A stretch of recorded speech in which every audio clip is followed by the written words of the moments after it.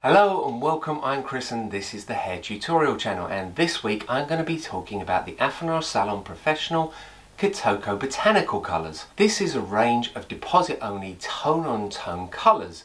There are 12 colours to choose from, 9 being warm, 2 being cool and 1 is a crystal clear. They're ammonia free, PPE free, PPD free. These are a great option for clients that may have had reactions to other colours in the past. They will cover up to 100% grey hair, and I'll talk about that later on. They're also great for anybody that's really concerned about the environment, as they're also vegan friendly and ethically sourced. These really are a great addition to have, especially again the clear, which is a service that everybody wants. So Kitoko Colour has no activator. You're simply going to use boiled bottled water. You have 9 warm shades, 2 cool shades and a clear. You can use the clear to either dilute down your other shades to make them lighter, or simply as an all-over glossing treatment, which again is a fantastic service to offer to your clients. All of the shades are totally intermixable, so again this expands the colour palette from the 12 exponentially. First thing you're going to do is use the primer shampoo.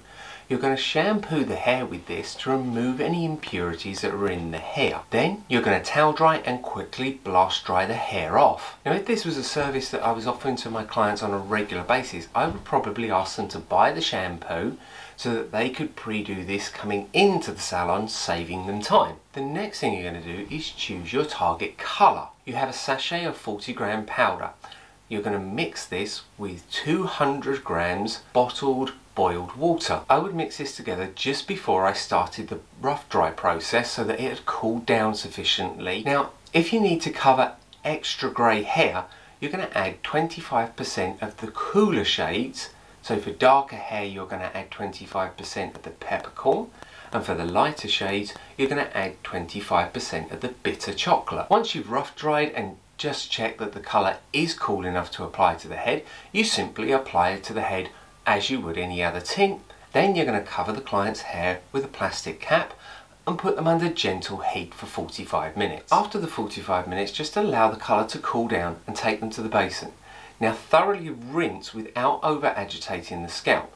Once you've tried this product, you'll feel that it is actually sort of kind of gritty, for want of a better word, and you really don't want to go rubbing that onto somebody's scalp. So just lightly agitate it and rinse thoroughly. Once you've got all of that out, you can do a shampoo and a conditioner with the Kitoko shampoos and conditioners. Then you're ready to dry your hair off. Now for the optimum results, your client is going to need to not wet their hair or shampoo their hair for 48 hours so the colour really locks in. So the most common questions that are asked about this product is, will it put a barrier up to my colour?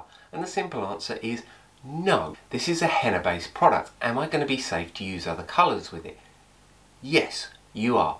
This is a very purified henna and the metallic salts have been removed out of it, so you're going to have no problems with reactions moving forward with your client. In fact, with the 9 warm shades you can highlight through these.